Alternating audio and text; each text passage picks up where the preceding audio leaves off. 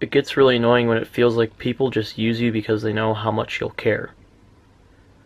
They don't care what you have to say or what you do. They want to suck you dry of every bit of your being. Being walked all over for the majority of your life becomes something that is part of you. Your people's staircase, their sidewalk, their bridge, their road from point A to point B. No one looks at the ground beneath their feet, the road under their car. When they notice any imperfections at the surface, they simply walk around or steer away from them. They just assume that someone else will take care of it. Soon that road, that sidewalk, that staircase, that bridge crumbles. It collapses. It cracks under all the pressure.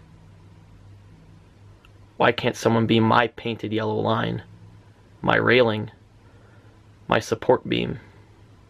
Why am I the one that's been given the responsibility of holding everyone else's weight? I'll wait. Forever.